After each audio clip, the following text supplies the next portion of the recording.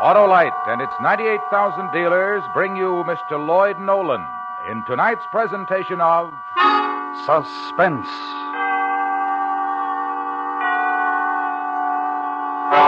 Tonight, Autolite presents a true story of crime and punishment. The fame of this actual case rests with the singular qualities of its characters. The detective is no better than ordinary, and the killer is a man without a future. The story is called The Man with Two Faces. Our star, Mr. Lloyd Nolan.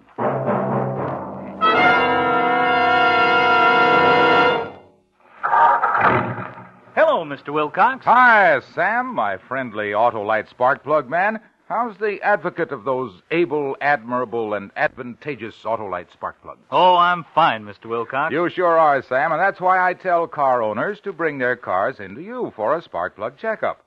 You know, Sam, that unless spark plugs are operating properly, you won't get the smooth and economical performance you expect from your car. It pays to have spark plugs checked every 3,000 to 5,000 miles, Arlo. Right you are, Sam. And if cleaning or adjustments are needed, your friendly Autolite spark plug dealer has the latest equipment to give you the best spark plug service money can buy.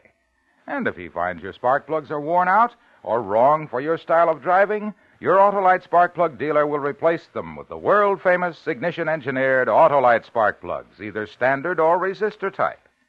To locate him, look for the Autolite spark plug sign, or just phone Western Union by number and ask for Operator 25. She'll tell you the name of your nearest Autolite spark plug dealer. And remember, from bumper to tail light, you're always right with Autolite. And now, Autolite presents The Man with Two Faces, the documented story of an actual crime, starring Lloyd Nolan, hoping once again to keep you in suspense.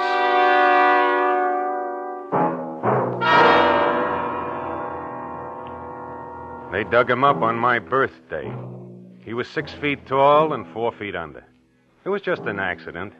They were digging in a cellar, and they found the buried packing case. They hauled it out and opened it. Inside the case, they found a steamer trunk. They opened that. He was jammed inside, doubled up, his knees against his chest. All he had for company was a pile of quicklime. He was wearing a blue suit, a big smile, and 2 holes in his skull. The best-dressed skeleton you ever saw.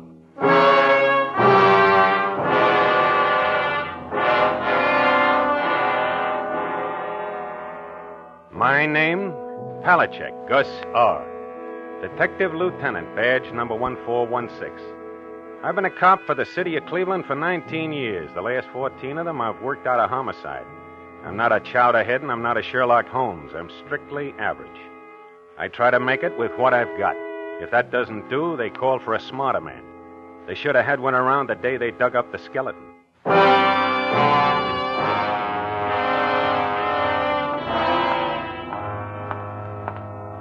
We completed our preliminary investigation at the spot where the packing case was uncovered.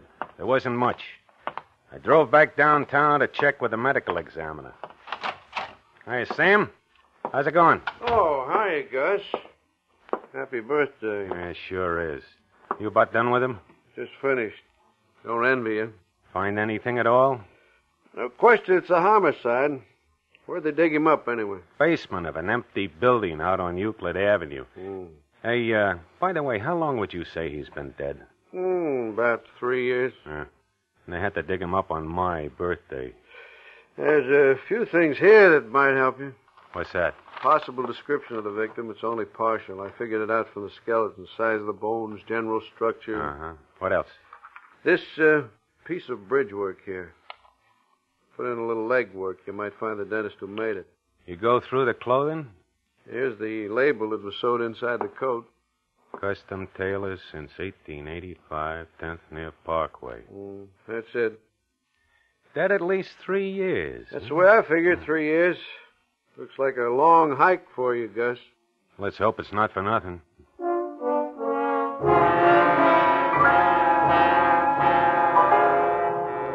As I say, masterminds don't run in our family. I have a tough enough time figuring a homicide that's 3 hours old, let alone one that's going on for 3 years. With me, tracking a killer, strictly hammer and saw work. I grab what I figure's the strongest lead and start hiking from there. The next day, I checked with the custom tailors who had their label on the suit we find on the skeleton. This suit here? That's right. It's got your label on it. You remember who you sold it to? What's the matter? This some kind of a joke? I don't pound the pavement for laughs. What are you talking about? Well, this isn't my suit. It's a fake. Huh? Look, in my whole life, I never made a suit like this. It's a fake. Somebody took my label and sewed it into a cheap store suit. You sure of that? Well, naturally, I'm sure. Here. Look. Yeah? Look at how it's made. This is not hand stitching. It's stitching made by a machine. Cheap store suit.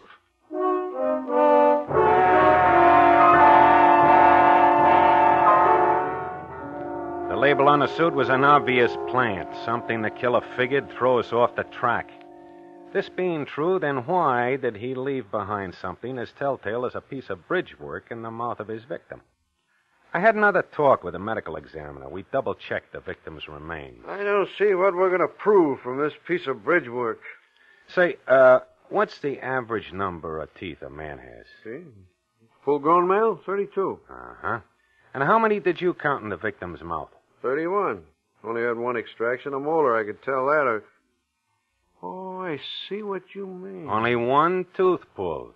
Yet he had a bridge loose in his mouth with 4 molars in it. That's 35 in my book. Yeah, 3 more than any normal man could possibly have. Yeah. Well, why would the killer plant a piece of bridge work? What for? When I find him, I'll ask him.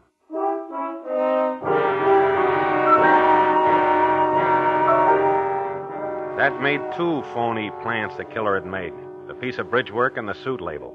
I looked for one more. I found it. The victim's hair had remained intact. It was dark brown and gray. I took a couple of specimens and had them checked. Someone's playing games, Gus. How do you mean, Doc? A specimen of the dark brown hair. It's fine, silky texture. Uh-huh. Gray hair's thick, coarse. Big difference.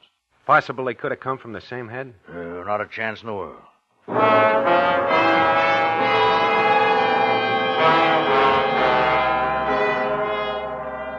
3 phony plants. The bridge work, the label, and the hair. I began to wonder about the packing case and the steamer trunk the skeleton had been found in. The trunk was a cheap, mass-produced item. 3 years' worth of mildew wrecked any chance of picking some kind of a lead from it. The packing case which contained the trunk was a little different. There was block lettering on one side of it. It spelled out the name of George Gallagher.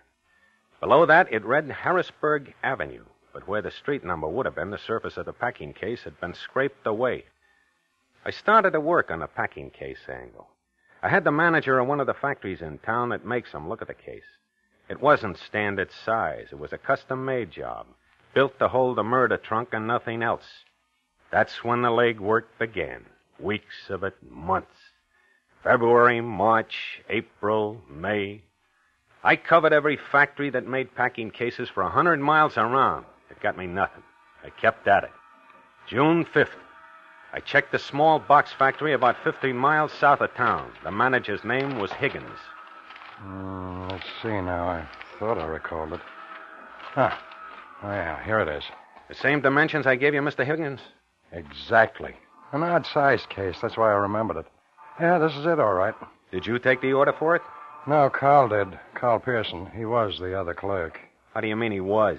Well, Carl is dead. Poor fellow. Sick for a long time and passed away 3-4 months ago. What, do you have the name of the man who ordered the case, Mr. Higgins? Yeah, right here. It was George Gallagher. Yeah, Gallagher. And you people delivered the packing case? Uh-huh, that's right. Where? Harrisburg Avenue, number 6913.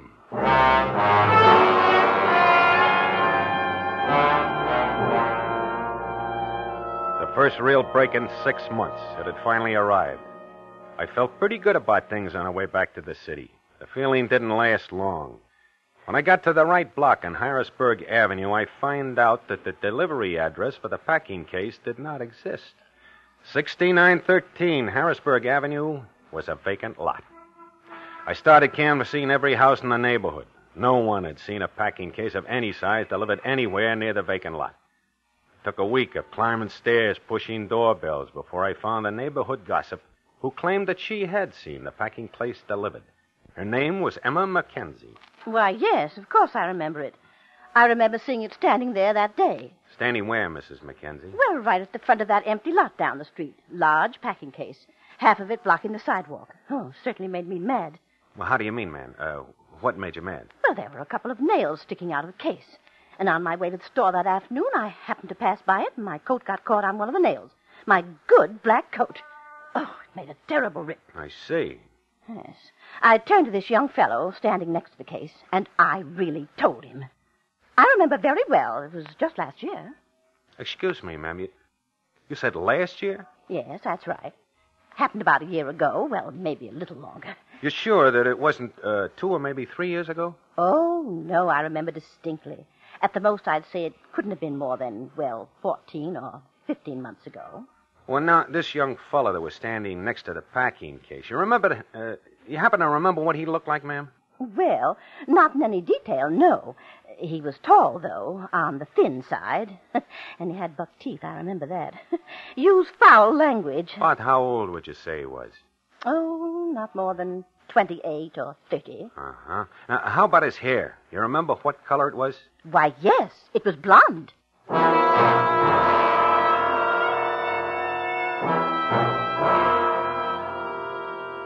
When I finished talking to Mrs. Mackenzie, I didn't know where I stood. Either I was wrong about the killer's hair being dark brown or gray, or else there was more than one man mixed up in the homicide. And more important, the case was only 1 year old. So somewhere along the line, the medical examiner made a mistake, a big one. Maybe it was the quicklime that threw him off, I don't know. The important thing was he was wrong.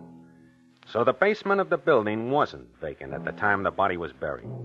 I checked back with the owners of the building and found out that at the time it was occupied by a laundry that had since gone out of business, the White Star Laundry. The owner and manager turned out to be a Myron Wagner. I finally located him at his home in the south end of the city the night of the 4th of July. It was a big gray house set well back off the street. Wagner was an Austrian immigrant, pleasant, cooperative. I interviewed him in the dimly lighted living room. It was a hot night. Outside, you could hear the kids with their fireworks. What can I do for you, Lieutenant? Well, it's just a couple of questions for you, Mr. Wagner. Try not to hold you up. Oh, that's all right. I'm not going anyplace. What is it you wanted to know? You owned and operated a laundry in the basement of a building downtown on Euclid Avenue. Is that right? Yes, that's right. We're out of business now, though. Have been for some time. You closed down about 12, 14 months ago? Yes, that's right. We didn't have much luck. Now, I'd like a straight answer, Mr. Wagner. Did you ever know a young fellow by the name of George Gallagher? Mr. Wagner? Yes, I know the boy. I guess I should say I knew him. You tell me anything about him? Well, he came to me one day asking for a job, George did. I thought he was a nice-looking fellow. He was tall and blond and clean-looking. I hired him as a night watchman in the laundry. He seemed to like the job. We got along fine together. Uh-huh. Go ahead. But then, one night, I went back to the laundry to get my briefcase. There were some tax papers in it I wanted. After I got them, I went down to the basement to say goodnight to George. He met me on the stairs, a crazy look on his face. I didn't know what's wrong with him. I didn't know if he was drunk or what it was. What'd he do? Oh, yeah, he screamed at me. Go back. Don't come any further. Come down here and I'll brain you. I'll brain you. Well, I got out as fast as I could. I thought he'd been drinking. You happen to see what he was doing down in the basement? No. He had a shovel in his hands. That's all I remember. All right, what happened? You fire him? Oh, I didn't have the chance. He left that night. He never came back. Did you read in the paper about the body that was dug up from the basement? Yes. You think Gallagher's responsible? Well, I don't know what else to think. Oh, I can never forget it. He came up the stairs toward me, screaming at me, holding that shovel, screaming. And his hands. Yeah? Both his hands. Covered with blood.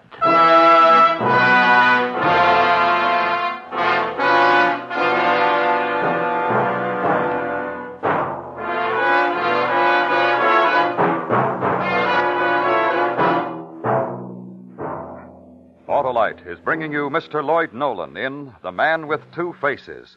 Tonight's presentation in radio's outstanding theater of thrills, Suspense.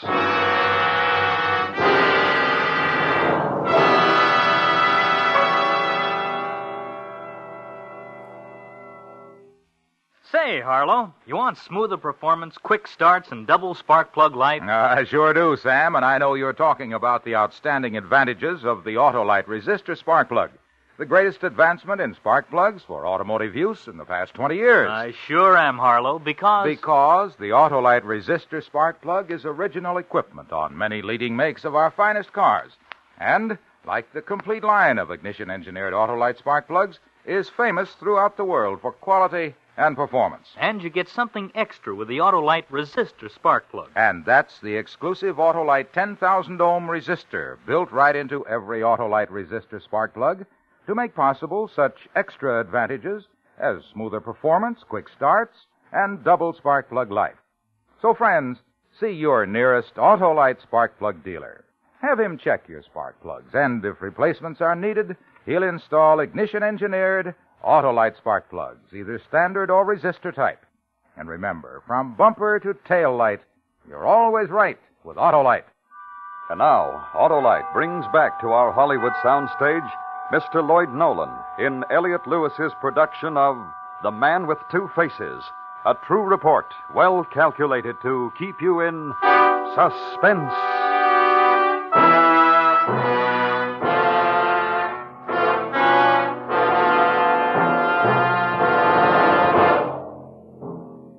I talked to Myron Wagner for another hour, but I got nowhere. He was sure of the time and date he'd seen George Gallagher in the basement of the laundry, and he was sure he'd seen blood all over Gallagher's hands. He couldn't give me any idea who the victim might have been, and he didn't know a thing about Gallagher's possible whereabouts. I asked him why he didn't report it at the time, but he told me he was afraid the bad publicity might hurt his laundry business. The next break came in early October. We found a pawn shop in the downtown area that had loaned $20 on a watch to a George Gallagher almost 22 months before. The watch had never been redeemed. It had a name engraved on its back, Albert L. Henderson. The city directory had an A.L. Henderson listed at a Hanford Street address. I checked it out. A dark-haired woman who identified herself as Mrs. Henderson answered the door. After the preliminaries, I showed her the watch. Yes, my husband's watch. Where did you get that? Where's your husband now, Mrs. Henderson? Is he home? No.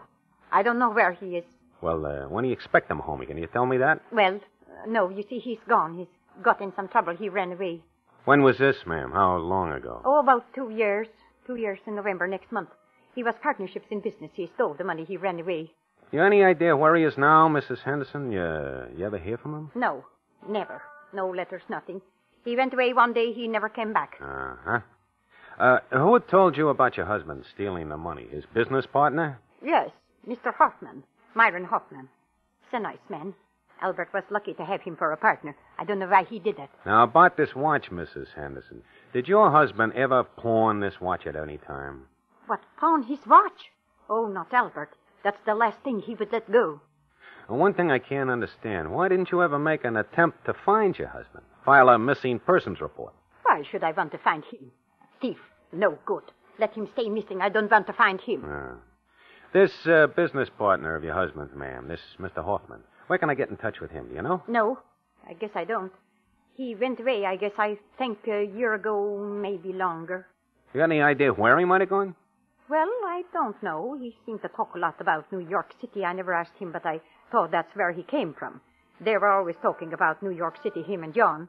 Who's John? That's Mr. Hoffman's nephew, John Mueller. He worked for my husband and Mr. Hoffman in the business. Oh, I see. Well, I'd like to locate them if I could, ma'am. Can you describe Hoffman and his nephew for me, please? Well, I guess Mr. Hoffman was about 50, 52, gray hair, about my height, 5 feet 6 inches. Uh-huh. His nephew John was tall, little thin maybe. He had blonde hair. He was a young fellow, about 30 years, I think. Are you sure of that description, are you? Oh, yes, they came here to the house for dinner a few times, both John and Mr. Hoffman. I knew them. Would you give me a description of your husband? Albert? Well, he was a big man, as tall as the nephew John. Dark hair, gray eyes, 43 years old. He was a heavy man, 180 pounds, I think. Why do you want to know, officer? How about your husband's teeth, Mrs. Henderson? At the time he disappeared, did he still have his own? Oh, yes. Albert had wonderful teeth. Strong. Uh-huh. Did he ever have one of his teeth pulled out, do you know? Yes, just one. Why? I guess that does it. Does it? Well, this makes no sense. I don't think I like this. No, ma'am. I don't think Albert liked that either.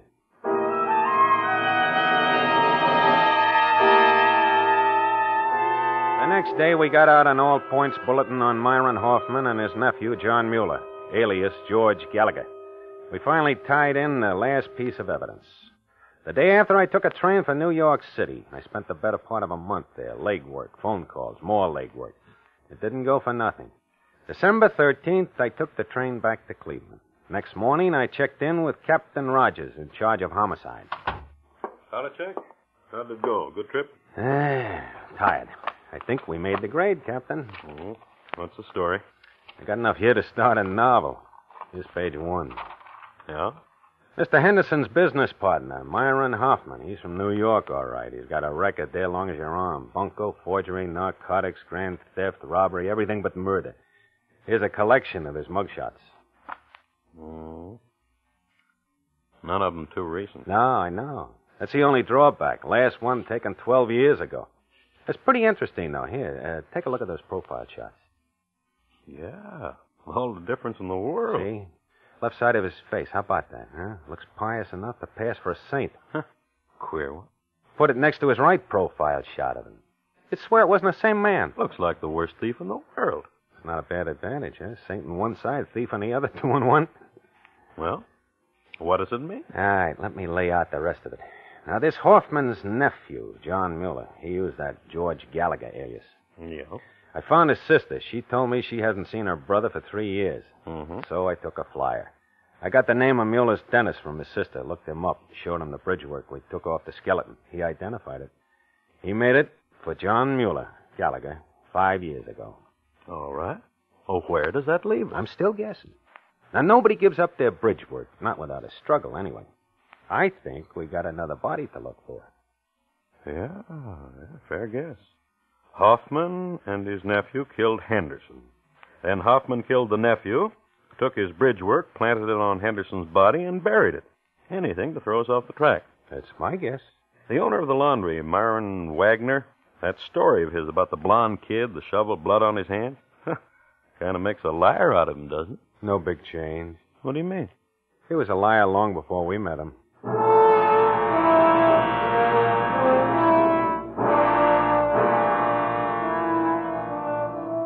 December 15th, my birthday, 1 year, right to the day.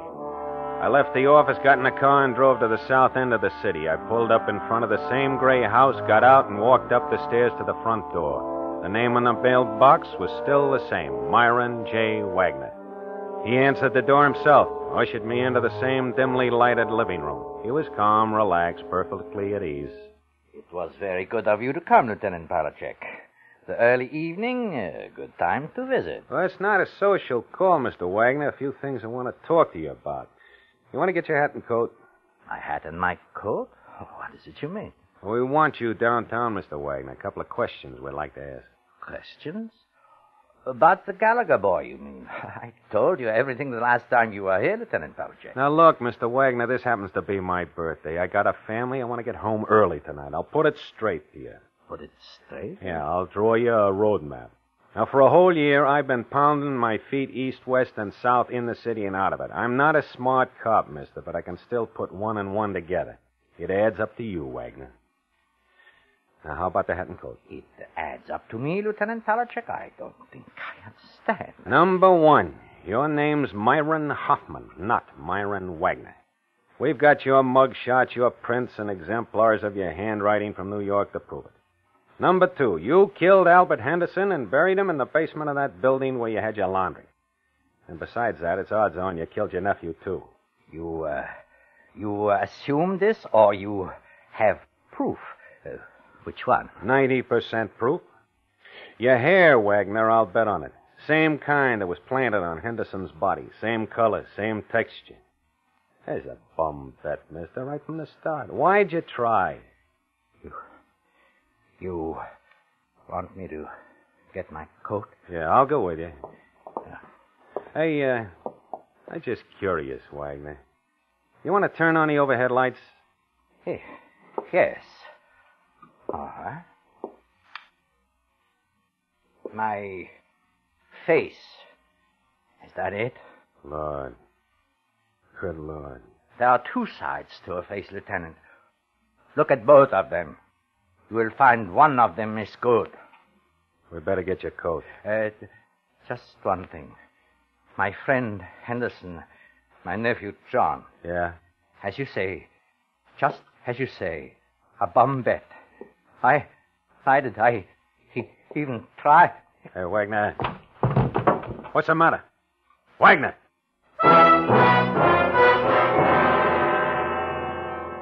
The deputy coroner got there a half an hour later. He ran a fast check on Wagner, and he put his money on a heart attack. The autopsy confirmed it. Later on, I tried to explain what it was like. I mean, standing there and watching Wagner's life suddenly drop out of him. He turned to stop at the door when his hands went up to his chest. I reached for him, but not in time. He straightened out on the floor.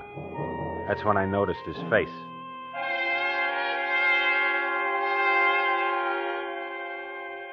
The left side. The side that made him look like a saint. It was changing in front of my own eyes. The whole face, the whole side of it, fading all into one. Like a thick brown stain over the skin. The same look as the right side of the face. Dirty, dark, twisted. It was all there. It was frozen into his eyes and his mouth. All the evil in the world in one face. I saw it happen. I saw it with my own eyes.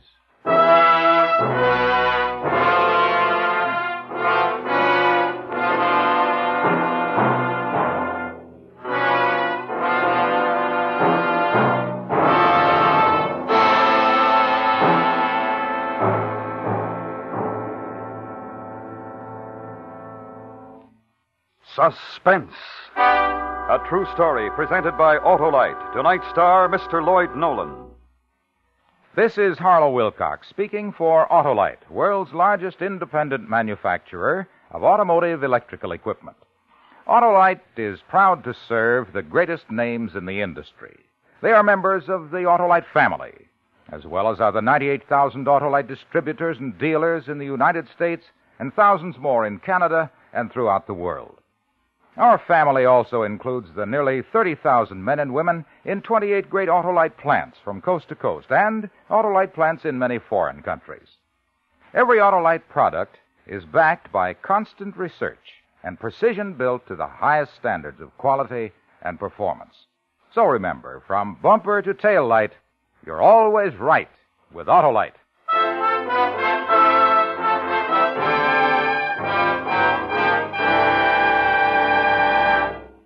Next week, the story about a group of brave men who risked their lives in a desperate effort to save their fellow men. The true story entitled Arctic Rescue. Our star, Mr. Joseph Cotton. That's next week on Suspense.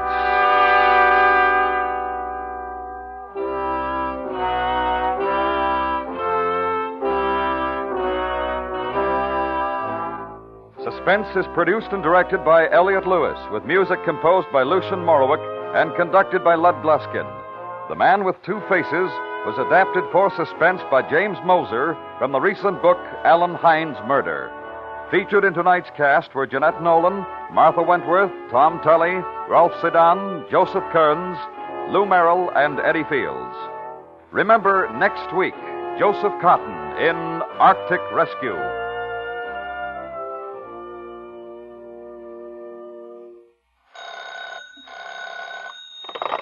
You can buy Autolite resistor or standard type spark plugs, Autolite stay full batteries, and Autolite electrical parts at your neighborhood Autolite dealers. Switch to Autolite. Good night.